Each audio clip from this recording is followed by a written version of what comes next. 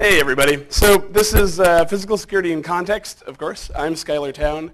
Skylar Town at Shoebox and LockGD, which of course is pronounced LockGod, just if you need the update. Okay, so this morning a friend of mine sent me an article from the New York Times from back in 2010, and I have no idea how he happened to stumble across it. But it was interesting. It was about people who don't lock their doors in New York City. And I read the whole thing, and I really liked it. And at the end of reading it, I said, I'm going to rewrite my talk from scratch for Sector this morning. So this is a little different than what I had originally planned, but it is still physical security in context. I'm just putting it in a deeper context than I had intended to. Okay. So the big questions here. Why do you lock your door? Why don't your employees? This isn't explicitly about locking doors, but why do you care about your security policy? Why don't your employees care about your security policy? Oh man, that's going to be obnoxious. Hold on. There we go. And where did we get this burglars will be burglars mentality? Why do we just believe that no matter what, burglars will get in and burgle us? Where did that start, and why do we still believe it? And finally, we're going to, of course, discuss threat mitigation. I'm going to talk about a couple of very specific attacks, a couple of specific scenarios, but hopefully with just some larger lessons and get you into the right frame of mind for security thinking. Okay. Being that I just rewrote this entire thing this morning, I don't know what my timing is, so I'm going to move a little quick, and I got some extra time at the end. That'd be great for questions. Here we go. So, why do you lock your door? This is cuneiform. We're going to take this back a long way. So, until recently, we've believed that locks were invented in Egypt about 2000-ish BC. It's another hour-long talk to explain it, but short version is, pretty sure they were actually invented in Mesopotamia, a little before that. So this right here means lockmaster. And the lockmaster was a position invented in the Neo-Assyrian era in Mesopotamia because people kept getting killed. So one Mesopotamian king was killed in his bedchamber. The next one was just barely managed to escape death in his bedchamber because even though they had security, even though they even had locks, and even though they had human beings, all of these things were a single source of control. The guard would also control the lock and would control the human population that was walking in and out. So if you murder the guard, or if the guard's your buddy, you can walk in and kill the king. And king number 3 said, well, that's dumb. I want to stop getting killed. And so he implemented the world's first two-factor authentication. He's separated out the locks from the guards. So now the locks would be controlled by a man named the Lockmaster, who is part of the total security solution for the palace. But this man would literally hold the tumblers for the lock in his hand and walk around with them, and when you wanted to go into a secure room, he would put them in place and walk off with the key so nobody else could have it. That guy did not deal with the general public. He did not deal with people that wanted access to the king. He was just called in to open up the door. And if he wasn't called in to open up the door by the right person, then he wasn't going to open up the door. So now you have to murder or bribe 2 people. And that turned out to be enough, because this Mesopotamian king managed to recapture all sorts of important stuff back then. I very quickly lose what I know as soon as we get away from locks. I know a lot of stuff, but only if it's connected to locks. I recently met a man from Vienna, and I said, oh, what do you do in Italy? Because I didn't know where Vienna was, because I'm an idiot. But I can tell you all about Napoleon's trip into Egypt, because they discovered some cool locks there. Anyway, Rob Sakate is how we pronounce that currently, and at some point in time I'll probably get it tattooed on me. But the important thing is to put this in context. Some of the first locks were just seals. All they were meant to do was alert you to the fact that there had been entry into your facility. And they weren't always perfect either. There was a Roman man, a famous story about a Roman man. This was famous back in his day, back around year 0, who would seal up his stores every night. His, basically his food supplies, his wine, et cetera, et cetera. So he would seal it every night, and then he would throw his seal into the room, thinking, aha, they can't get my seal, and if they crack this seal, I'll know it. If you haven't seen The Fly yet, what his servants did was crack the seal every night and then resealed it with his ring and threw it back in the room. So he would wake up to less wine every day. So the seals could be circumvented if they weren't properly implemented. They were having problems with this thousands of years ago. But the first mechanical locks evolved from seal concepts. The Mesopotamians, the Sumerians, were all about seals. They would actually carry physical seals around their necks to identify property and so on and so forth. So one of the most common seals for doors is just a large wooden peg that went through the door. On the opposite side, there would be a connection for that peg, and then you would have a seal placed over the peg with an elaborate scene on it.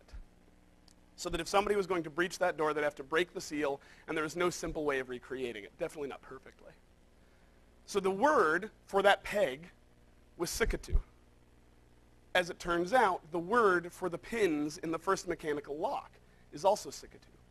So this phenomenal archaeologist and linguist, there were two of them, but Karen Radner was the one that made the final connection, realized that we have a linguistic evolution between these two concepts. And so I was talking to her, and I said, well, since we have a linguistic evolution, could we state that we might have a mechanical evolution between the two concepts as well? So this is how we arrived at Rab Sakate, the lockmasters, much later, the birth of the first mechanical lock as a means of two-factor authentication. Okay, so that's why we began using locks back then. So, oops, wow. So back then, locks were seals, and they were some of the first means of two-factor authentication. Locks today are seals, occasionally means of two-factor authentication, but also social constructs. And we get caught up in these social constructs, that the lock has an incredible bearing on us societally, personally, etc. Now, I love researching the anthropology of locks. I love the sociology of locks. I love how locks have allowed us to live ever closer as this world gets tighter and tighter and tighter full of people. I think the locks are amazing and have some of the best stories in the world. However, all of that sociology, anthropology, etc., will get carried by individuals into business settings, but businesses do not actually enjoy that same social contract that individuals do. So we can't think like that when we're securing a facility or a corporation. So, why don't your employees lock their doors? Lock your doors. Why don't they follow the same security that you would want for your own business? Well, this again goes back to the social contract. This is from the article that I was sent this morning. A person's idea of safety is tied to variables that are very illogical, but are part of the story they tell themselves. I liked this a lot, and I liked some of the thinking. The article touched on a lot of the emotional implications of security and talked about people in New York City who refused to lock their doors, even though they were in the middle of, crime-riddled New York, et cetera, et cetera. And talked to police and talked to all sorts of other people. But I really liked this idea a lot, that people carry around with them their own concept of security tightly tied into their own history, their own story, their own interactions with the locks. Every person they profiled in the story, they would talk about their childhood as well. They would talk about the fact that, oh, this woman grew up in a horrible household, got taken in by a foster family in the country who never locked their doors, but that was the place that she felt safest. And therefore, she's associated the two things with each other, right? But it is illogical. We actually have an emotional context for security. And the fact is, everybody comes in with their emotional context for security. Unfortunately, the main emotional context for security is, meh, if I'm screwed, I'm screwed. My time is up. It's this weird fatalistic thing. I apparently accidentally copy-pasted that slide several times. This is what happens when you put a slide deck together at 6 in the morning and completely change everything you're doing. But that's good. It'll be good to keep reminding you of that question. It's a good question to ask yourself. Okay, so physical security versus social security. I obviously am not talking about social security as in the, financial, you get older and things work out fine program. I'm talking about social security as in the social construct of locks. Locks really are as much a social construct as they are a mechanical construct. And you need to separate these two ideas out when you're talking about institutional security. Really, it would be better if you could separate these two ideas out anytime you're securing anything, but particularly in that concept, in a institutional space, you have to separate these ideas. Because corporate personhood does not mean that you are a part of that social contract. Nobody will really care. Nobody in your community will care. Nobody will see the same taboos as breaking into a facility as they will into someone's home. Our homes are treasured, and we all have them. Most of us do not have institutions. We do not afford them the same value. Therefore, people will trespass against you, and you cannot rely on the social contract that most people rely on to prevent intrusion. Okay. There's also this constant belief that determined attackers will find a way. And that's very true. If you have a perfectly determined attacker who will never stop, then yes, they will eventually find a way. But do you know the number of people that are actually like that? It's very, very few. I was talking to somebody at one point in time who, this was recently, I was at a concert, and somebody's like, man, all my chickens keep getting killed by this bear. I'm living in Vermont right now. So all my chickens are getting killed by this bear. And this other guy's like, oh, man, here's the security system I have to protect my chickens, because 2 people at this concert happen to have chicken coops. So they're describing their security policies to one another about protecting their chickens. And then the guy at the end of hearing this long security policy that he has to protect his chickens, he said, no, it's a bear. He ripped the door off. And I thought, you know what? The bear might be one of the few determined attackers in this world who will not stop until they eat your chicken. Most people can be deterred, can be pointed at a different target. There are the small number of sociopaths or bears who might really want to get into your company. But for the most part, we need to get rid of this idea. We need to stop being fatalistic about security. Mechanical security still has a place, and it's part of a layered security program. So where did the idea come from? Why did we start saying, burglars will be burglars, we're all screwed anyway? It's actually a really elaborate story that I'm going to tell you very quickly.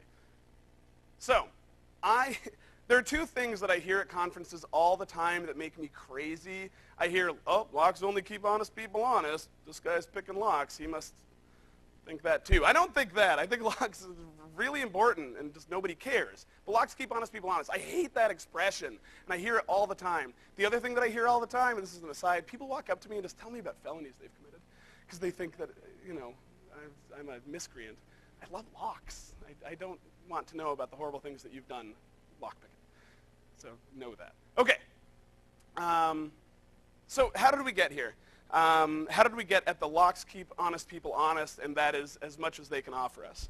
Well, after the Mesopotamians and the Egyptians and the Romans, for a long period of time, the technology of locks was awful. It was just terrible. It was all warded locks. They were very easy to open. As soon as you understood the concept of the lock, you could open it.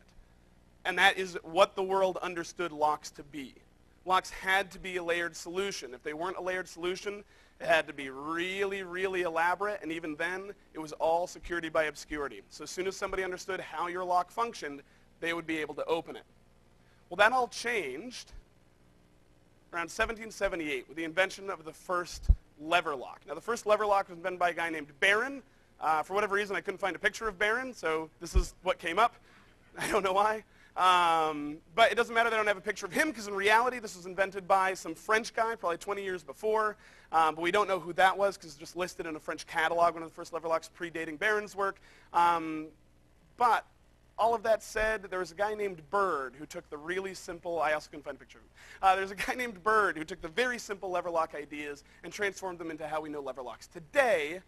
But it doesn't really matter that I don't have a picture of him, because the most important security changes came from a guy named Joseph Bramah, who looked at Barron's original lever lock. He was there when it was first presented to the Royal Society in England, and he literally wrote a letter saying, good idea, but here's a list of ways that it could be improved. That list came to fruition as the history of the lever lock came on. So why didn't Bramah implement all those changes himself and have the world's best lever lock decades before anybody else came up with any of that? Because he had a much crazier idea. Bam. So this is his safety lock. 1784, he rolls it out onto the market. This is the first time in a very, very long time, in thousands of years, that a man could hand you a lock and say, though I made this, I cannot open it. If I sold you a lock, you would not be able to open it, even if you both owned the same lock with different keys. Every single one of you can have a lock that works exactly like this. Mass production, one of the first examples of this in the lock-making world, and yet inspecting it, you wouldn't be able to open each other's locks. So this was sea change. This changed everything in the security world. Lever locks are well known and well used now, but it was the safety lock that really created the biggest change. And it came at a really important time, too. So Louis XVI, over in France, a couple of years after this, things are going really badly. Turns out that Louis was also an avid locksmith. He was trained by the master locksmith Gamain in Versailles. Gamain was also a builder, an architect, made some beautiful stairs, some beautiful art. You can find all of that online somewhere. But most importantly, he was the only man who Louis XVI had to call master, because Louis loved locks. Dumas wrote about Gamain, everybody wrote about Gamain. Together, the two of them built the Armoire de Fer. The armoire was a cabinet that had a secure safe in it, secured by a lock that the two of them built together. Unfortunately for Louis, it turned out that Gamain was a Jacobite. When the revolution came, he turned over the information about the safe to the Revolutionary Council, who, not with Gamain, they didn't have to have him with him. All he had to do was explain how it worked, just like all those locks that came before. And the council were able to open the armoire, open the safe, and find a pile of treasonous documents that Louis had kept there because he thought that Gamain was his brother and that he could secure things there. Apparently Marie Antoinette was not a big fan of Gamain, so she got some of the worst stuff out of there, but still, it didn't go well for him. And everybody found out that it didn't go well for him. There was a beheading of a king. People find out about that sort of thing, and people knew who Gamain was. He was considered a traitor in most of the rest of monarchical Europe.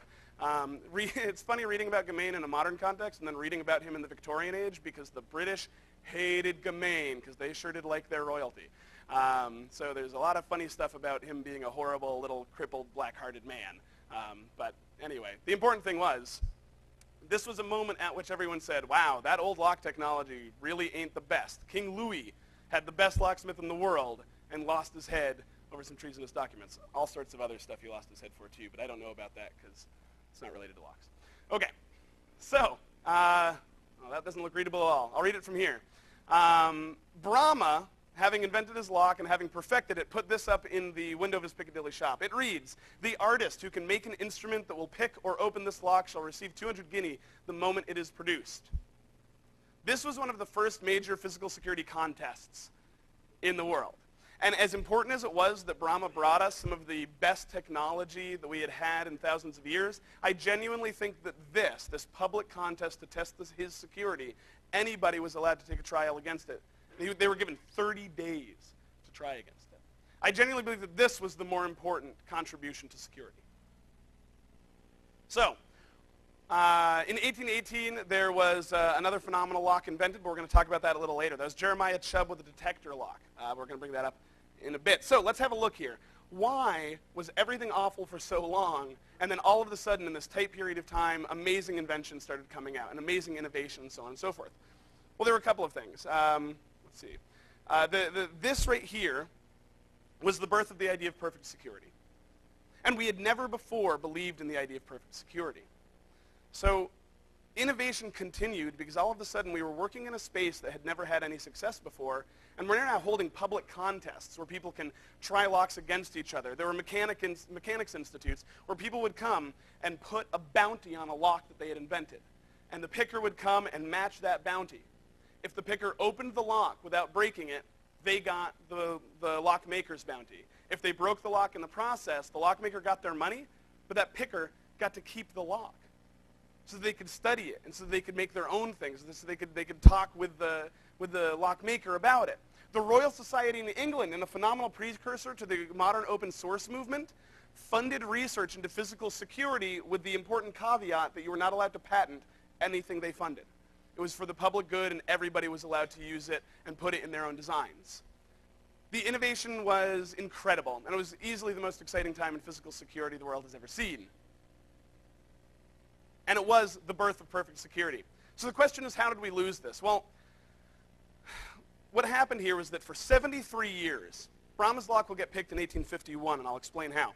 But for 71 years from the invention of his lock to 1851, it remained unpicked, and boldly in the middle of a store window, unpicked. That lock from 1818 also remained unpicked until 1851. That is 4 generations of people being born into the idea of perfect security. People lived and died with the belief that the security arms race was finally over. And the lock business boomed with people installing locks everywhere, using locks in different contexts than they had ever had before. A lot of this period of time relates directly to how we use locks today. Unfortunately, so does the next part. Hobbs comes over from America to pick everyone's locks. This guy, he went to the Crystal Palace in 1851. The Crystal Palace was the site of the Great Exhibition of 1851, which actually ran into 1852. He went there actually, his best feat in America. He made a name for himself in America by traveling around going to banks and saying, if I can open your vault, you have to buy my lock. And he sold a lot of locks. His best known feat, this is actually written about in his obituary, despite everything else that he accomplished. He was at the, wasn't actually the Mercantile Exchange, it was the Mercantile something, I can't quite remember the name now, but best picture I could find. They were having a contest. They had a large vault, and they offered $500 to anyone who could open it, given 30 days to work on it. Given 30 days to work on it. That right there is confirmation of the idea of perfect security. Japan is the only country in the world that I know of right now that tests against surreptitious entry for their locks. One of the only ones in the world because they discovered they had a bad problem with it in their cities. So they started testing and giving grades for surreptitious entry for picking. The best rating you can get is surviving 2 rounds of 15 minutes of attack. 30 days. He did it in an hour. Hobbs was changing the game. He was changing everything with his methods of picking. Hobbs was not the one to originate the tentative method, which is what we use now today. That happened not long after the invention of the safety lock and led to some improvements in the safety lock, but he definitely perfected it. So he was over at the Great Exhibition because he was actually shilling for the Day and Newell Company lock that he had been helping them build. This is one that he also sold while he was in America. So he was bringing this over to exhibit and figured, you know, what better way to exhibit my lock than to pick the best British locks that are out there.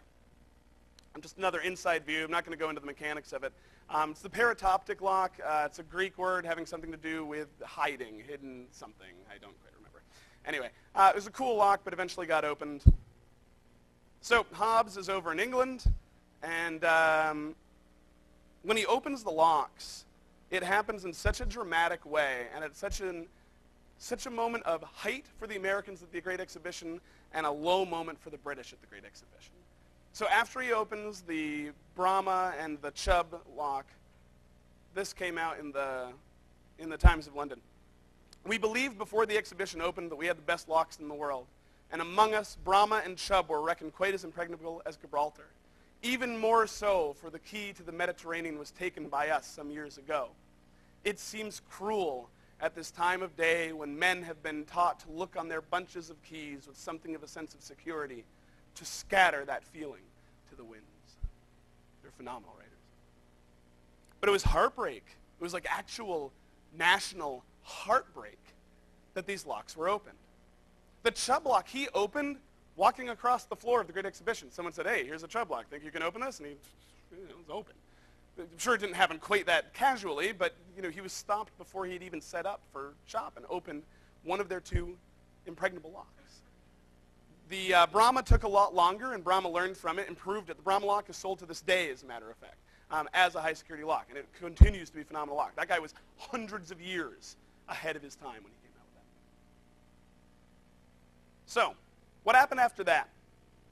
So around 1861, I believe it was either 1861 or 1862, there was another Great Exhibition in France, and people were picking locks all over that as well. And the national interest for a decade had been about the lock controversy, and there are so many articles about it, letters to the editor. But what we see after this period of time is that as the century continues, the ignorance dramatically increases. If you look into the popular media of the time, you will see in that, halcyon moment of 1851 to 1860, 61, article after article after article that not only talk about and praise and wonder about and talk about the next competition, but they also describe methods of opening. They have illustrations of the tools being used to open locks and long discussions about what's going on at the different mechanic institutes. Punch magazine in 1851, I don't believe I have the quote. Punch magazine in 1851 published an article. Punch was sort of the Onion of its day, only with a lot more poetry. But they published a quote saying, we're concerned, do I have the quote? I don't have the quote. There we go. You'll see the Team Crumpets thing in a second. I think I talk about punch in a moment. Hold on, let me get to it. So because of that ignorance, by 1900, it really is as though none of this period of time happened whatsoever. The press are now talking about skeleton keys, which were an attack for those old warded locks that anybody could open. They're now flummoxed when a 12-year-old boy is able to escape from his jail cell in New Jersey, which is another phenomenal story about these deaf-mute lock-picking brothers, but it's for another time. Feel free to ask me about it. But the ignorance just continues to increase. So, why? Public intolerance. So again, remember, for generations of people believed in the idea of perfect security. The world had actually changed for just long enough for everyone to forget what it had been like. It was a new world for security and for how normal individual people would use security. There was actual large criminal classes and unrest, and that's somebody throwing a fox up in the top left, which seems awful. And the security boom actually improved things culturally and socially and physically in the world that people lived in, particularly in London, which for quite a long time had been the tastemaker. All of that began to crumble when Hobbes rolled in and opened those locks. Now, that doesn't mean that you can't put this wall back together, and for a decade, for more than a decade, for a lot of people, they believed it would. They believed we would get back to perfect security. And yet every new lock that was promised to be the best and the newest and the most, unpickable ever got opened. And then even Hobbes' lock himself was opened by a guy named Linus Yale Jr. here in America, who was playing around with it in his workshop, popped it open, probably felt excited for a moment, but in the same moment realized that having opened that, he now knew how to open every lock he had ever invented. And he, at that moment, said, any lock that takes a key can be picked, and started working on dial combination locks and died thinking that he had solved it. But of course, we can manipulate those open too. This is from Punch. As lockpicking is now being cultivated as a science, we begin to fear that the police may hesitate to interfere when they see an individual engaged in an ingenious operation on a street door. It goes on to say that that they're worried that the person will be able to easily explain that they're just practicing their art, and that the police will, perhaps applaud them in their efforts. It was all tongue-in-cheek and all fairly fun. It said, all of the world's best lockpickers are rolling into town for the Great Exhibition, and it listed, Hobbes and whoever was currently in the Brahma line right then, one of his sons, listed some important security names, and then listed the names of criminals as a big celebratory London event that was happening. It was funny, and it was a little cautionary, but really it was just pleasant. A decade later, when all of the locks continued to be picked, they ran another article on the Great Lock Controversy, the enduring Great Lock Controversy. And they said, we understand that you need to pick locks to test their security. We also understand that you need to slice up bodies to better understand anatomy. We don't think either should be done in the street. It wasn't tongue-in-cheek anymore, and it actually went on to be even angrier. And the public in general were a little disenfranchised at the fact that perfect security was disappearing in a much more permanent way than any of them had ever imagined. Even that Times of London article, at the end of it, that heartbreaking, scatter that feeling to the winds, it was a rallying cry at the end for their engineers to go and remake the perfect lock. And that never happened. So, that's just a picture of me. I don't know why it's there. So, reason number 2 is the rise of the locksmith technician. So during the lock boom, all of a sudden, lock shops started to have employees. That hadn't really happened before. The whole of human industry was actually changing at this time as well. There's a phenomenal book called The Work Ethic in America, 1777 to 1850 something, that's really hard to find and really hard to read, but it tells you a lot about all of this sort of stuff, so feel free to look that up. The idea that lock shops would have actual employees instead of an apprentice that would go off somewhere and start his own lock shop, there was now like actual shift wage labor, and these things hadn't happened before. So all of a sudden we had a huge group of people who were not smiths. They were not making the locks. They were simply repairing them. They were technicians. Still go by the name locksmith, of course. You have more and more and more and more of them, And as they're not making locks and they're just repairing locks or picking locks or opening locks or replacing locks or installing locks, you have the locksmith technician. Again, we went from smiths to people that just drill out a lock and slap a new one on there.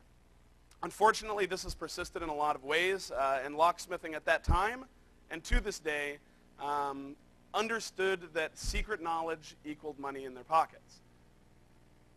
None of these things are me trying to say anything bad about locksmiths or the locksmithing community. There are amazing people in that community that love exploring security the same way that all of us do. Unfortunately, there are also companies out there that will hire a bunch of people, hand them all a set of picks, and say, when you go to that door, pretend to pick the lock for 5 minutes, then drill it out, replace the cylinder, and charge them 3 times your costs. And those aren't exaggerations. Google it. You'll find locksmith scams everywhere, and that is actually what's going on. It's heartbreaking. But back then, they formed one of the stronger guilds towards the end of 1900, and many of these guild systems and their offshoots continue to exist to this day. If you want to get a job as a locksmith in Texas, the guild system there became law on the books in Texas. You cannot work as a locksmith unless you have worked for a local for 2 years. No matter your situation, you could have a multi-generational lock shop in Tennessee, try to cross the border, you have to work for a local for 2 years. You know who they're hiring? Their nephews. That guild system is still one of the strongest. And guilds have all but disappeared in that sort of secret knowledge way.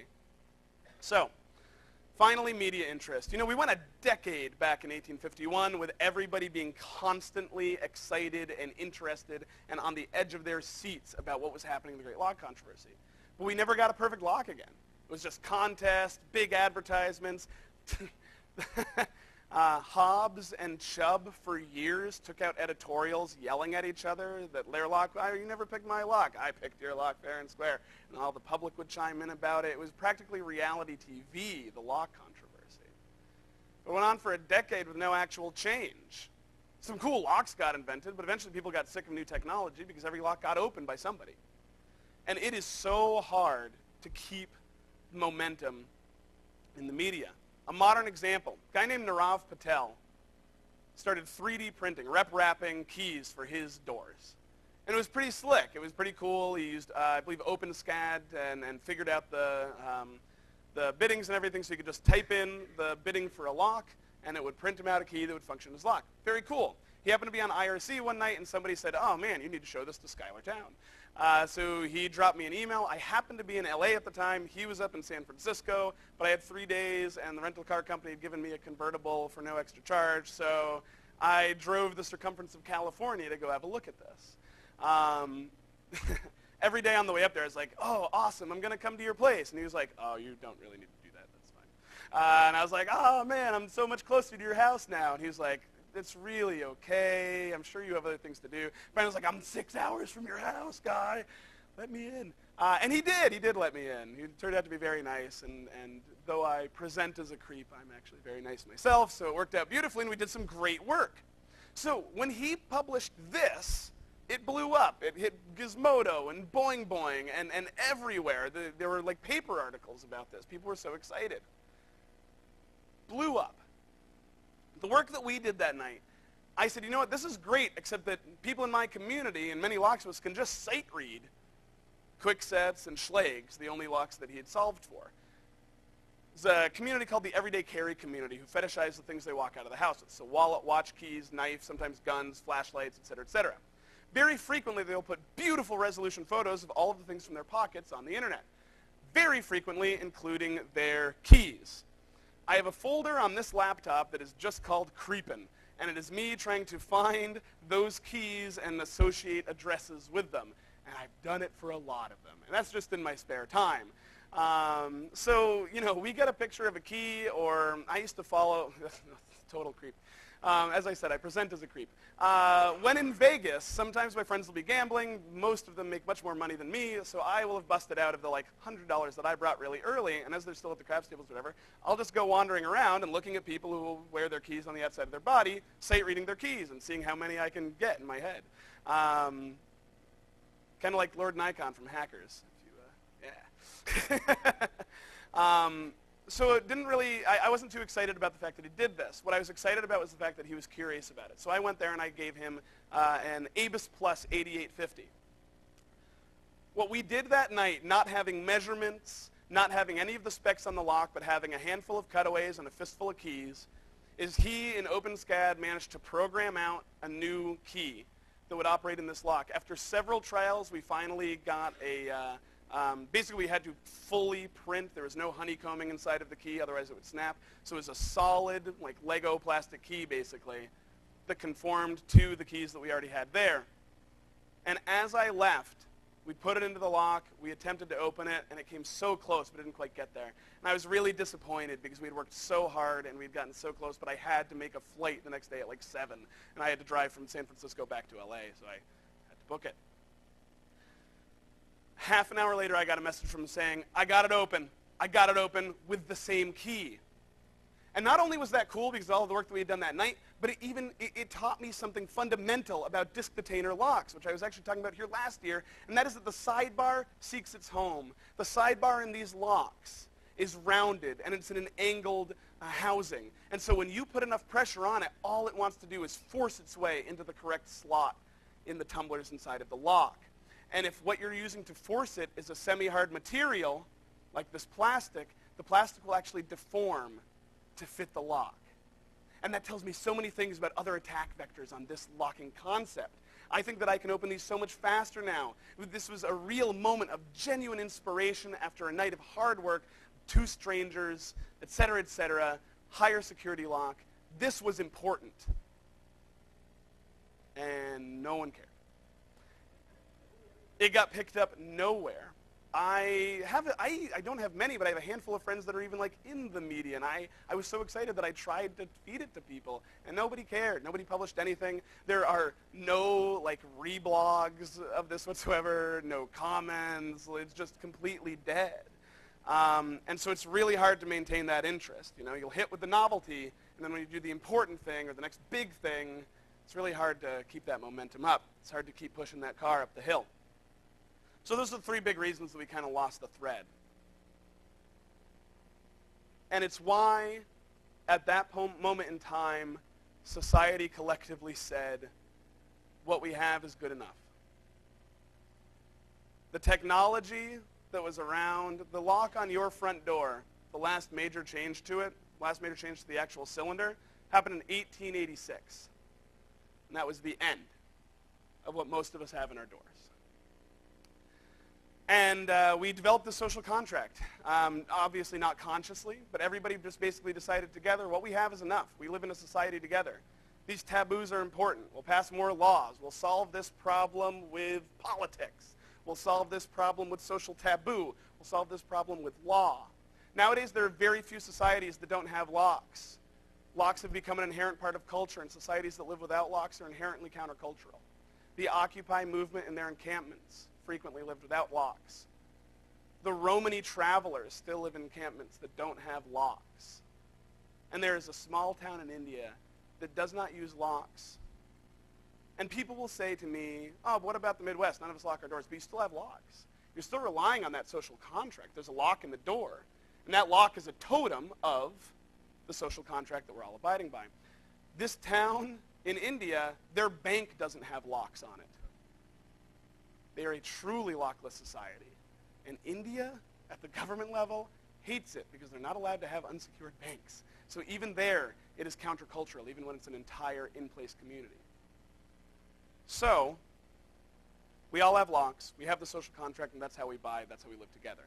And therefore, we say things like, locks keep honest people honest, because we all know the technology sucks. And it is absurd that I have to say this, but locks still have a role in security. Just because the lock on your front door didn't change in more than 100 years doesn't mean that there haven't been intrepid lock makers making beautiful locks. There are 2 locks on the market right now that have never been picked. And they've been out there for 20 years, 30 years. And the tentative method invented to open every other lock in the world doesn't work on them. They solved it. We're going to find a new way to open them. But for right now, it's solved, and it has been for a while, and nobody cares. But there are still people doing amazing work. And as a result, locks still have a role in security, just have to use them right. All right, practical threat mitigation. How much time do I have?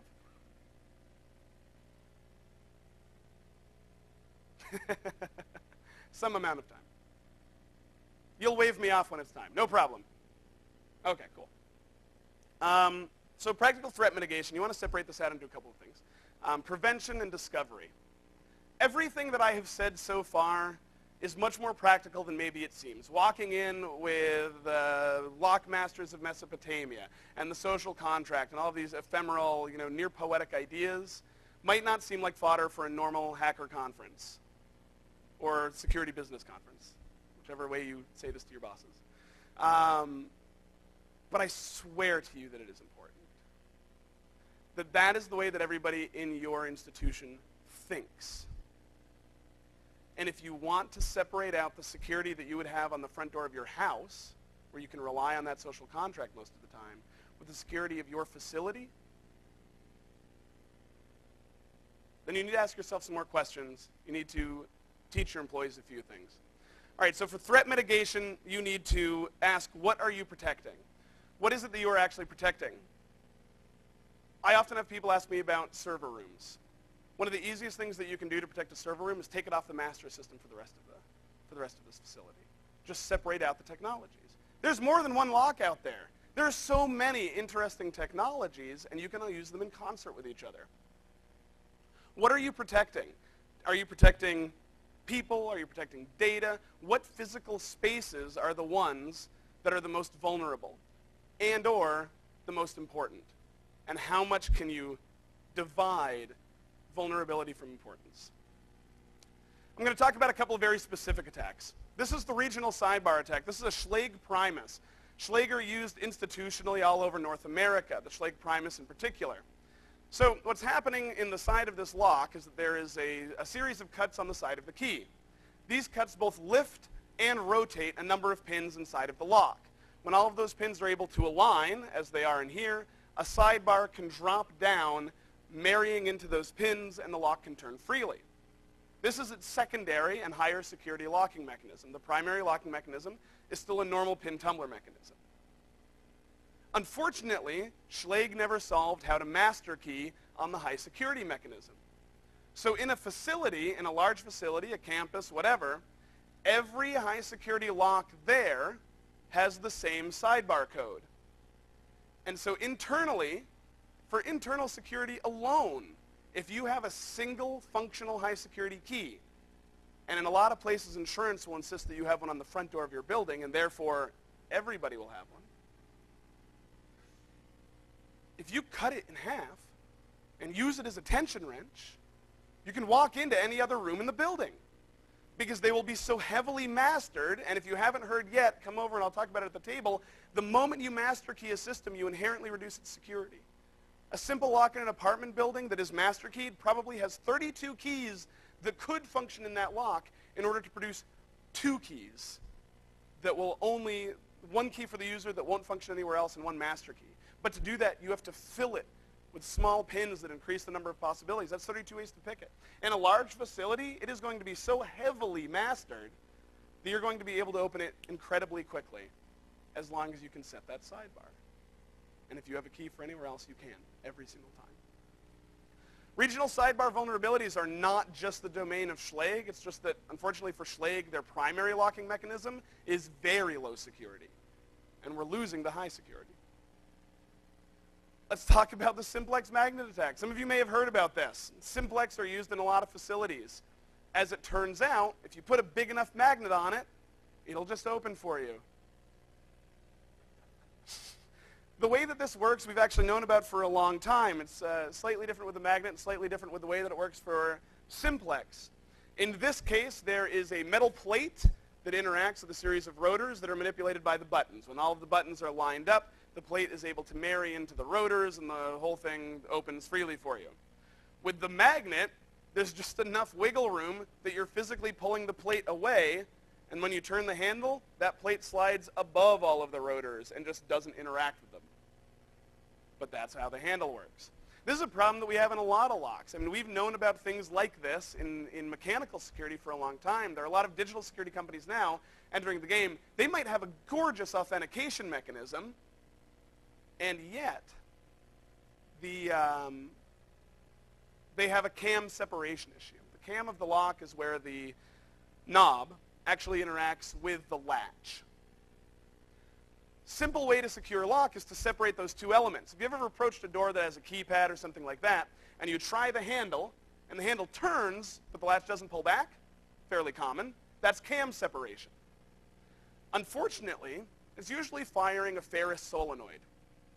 And if you put a big enough magnet on it, you can just drag that solenoid in place, bridging the gap between the handle and the latch, bypassing the authentication mechanism completely. And most of those authentication mechanisms have no audit trail to know when they've been bypassed, when the door has been opened without a code being put in. So you don't even have a detection of that attack having happened. If it's not ferrous, or if the magnet isn't working, hit it with a plastic mallet until it goes. And it'll open. Cam separation, it is being put into locks like crazy, even though we solved this problem 40 years ago. Because people aren't allowed to look at the secret history of locks and lockpicking, because it's all taboo. Anyway, now I'm just griping. Get off the master if you have a secure area. I just told you, master keying dramatically reduces the security of your facility. You know what? If you want to use Schlage Primus in your security, it's great. They have multiple levels of authentication. You can use them with very common just front door cylinders. It is actually a phenomenal system. However, you take your server room and you put it on multi-lock, or you put it on Abloy, and only the guy that needs to go in there has the key. Just take it off the master so that you can completely squash privilege escalation attacks. The regional sidebar isn't the only one of these. I gave an entire talk at DEF CON a couple of years ago called Attack the Key, Own the Lock. The fact is, the best pick for any lock is the key, and we have so many ways of building keys for your locks. So if you have something very sensitive, the easiest thing you can do immediately to have a real improvement in your security is to take it off of the master system for the rest of your facility. Let that be its own island of security. You need layered security. Think back to the Mesopotamians. The lock is here to provide a second layer of security. It was only in the past couple hundred years that we have let the lock stand by itself. Well, let the lock stand with the social contract we have with each other, and trusted just that to secure ourselves. Don't trust just the lock to secure yourself. It can only do so much, and it doesn't have eyes unless you have a good auditing system.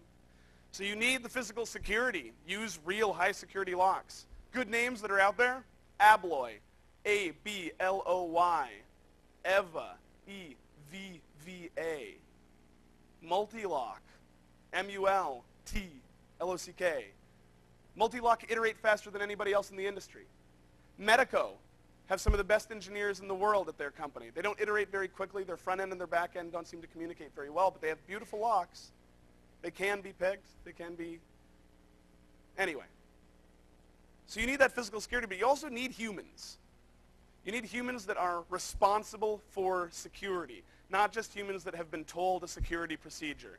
You need to actually embolden individuals with that responsibility. Think about the lockmaster. That lockmaster was beholden to no one when he had those pins in his hand, when he had that key in his hand. That was his job, and he was no longer beholden to the guy that was letting all of the kings get killed. He was beholden to the king. Separate out your security so that somebody is actually responsible for it, because that is the person, or those are the handful of people, that will actually try to think the same way that you do about securing your facility and securing your institution. You need to embolden them with the same, the same poetry that I'm trying to embolden all of you with about locks. Lastly, education. Yes, everyone will probably ignore it. But if you can put it into real context and you can help them separate out the idea of the security of their home, that social contract, versus the security of your corporation, your institution. Make it very clear to them that locks don't just keep honest people honest. That is out, that is crap, that you're implementing real security that can actually have a chance, if people will get on the program, you might have a shot. A handful of best practices. Key control. Teach your employees. Don't go getting rid of your keys. Also teach them, apartment buildings are awful at this. If you're in an apartment and you lose your key, they say, that's going to cost you $200 to fix. One of the people mentioned the article that I was talking about that inspired me to change all of this up at the last minute.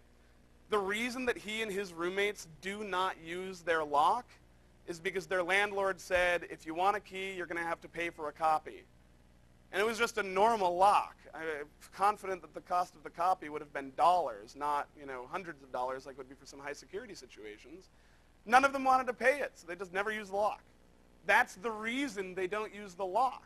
It's not that they trust people, they don't want to pay the 20 bucks or whatever. Don't be like a landlord. Make it clear to your employees that if they lose key control, yes, they shouldn't do it. Obviously, it sucks. But you want to know about it immediately. Think about it like your kid is drinking underage at a party. Oh, you're so mad. But all you want is to get them home safely. And so for that night, for that moment, you won't be mad. You'll be there to pick them up and get them home safely. If your employees lose key control, especially for a secure part of your facility, you need to know immediately, and you need to encourage them to come forward and communicate with you, and you need to have a plan in place to quickly solve that. There are things called removable cores, changeable cores. Most high security locks have a version of this, and it allows you to swap out the physical core of a section of your facility in seconds. You can do it very rapidly without a locksmith coming in and charging you like crazy. There are ways to do this quickly and securely. Sight reading, again, I follow people around in Vegas sight reading their keys just for fun. If you can get a photo of it, if you can just even get a good look at it for a few seconds, you can probably figure it out. Higher security keys try to mitigate this. It is very difficult to read a multi-lock, especially multi-lock interactive, especially an MT5 Plus that has a new slider mechanism in it, which is their current top of the line, I believe. Crazy difficult to sight read. EVA, all of their products are hard to sight read, except maybe the DPS, but that's not high security anyway. Medico are very difficult to sight read unless you've had a lot of practice and you can get a couple of good angles on the key, because those cuts are angled. So it's really difficult to read. It's impossible to read from a profile, but you can get it done after a lot of work. All of that said, make sure your employees aren't taking photos of their keys and putting them up on the internet. A lot of these people in the EDC community, clearly it's their offices. Anyway, get off of that master system. Again, this is the easiest thing you can go back to your facility today and do to immediately improve the physical security of your space. There are a lot of people, this is kind of getting overquoted, but there are a lot of people that will say, you know what, you can have the best digital intrusion response, defense, etc., but if somebody can walk out the door with your server, you're screwed anyway. It's overquoted, but it's still true. Changeable cores, I just mentioned them. Look into this, SFIC or LFIC, large format interchangeable core, small format interchangeable core. All you really need to worry about is changeable or interchangeable core. Remember that. Every high security vendor will have an option for this, I promise you. No physical bypass. If you want to move to digital locks, biometrics, keypads, whatever, don't install them with a crappy physical lock bypass.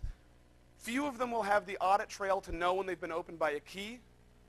Few of them will actually have a very secure cylinder in there, and it just invites new ways for people to wander in. Yeah, you might get screwed for an hour, for 2 hours, for however long it takes a locksmith to come out and save you if something goes wrong with that digital lock.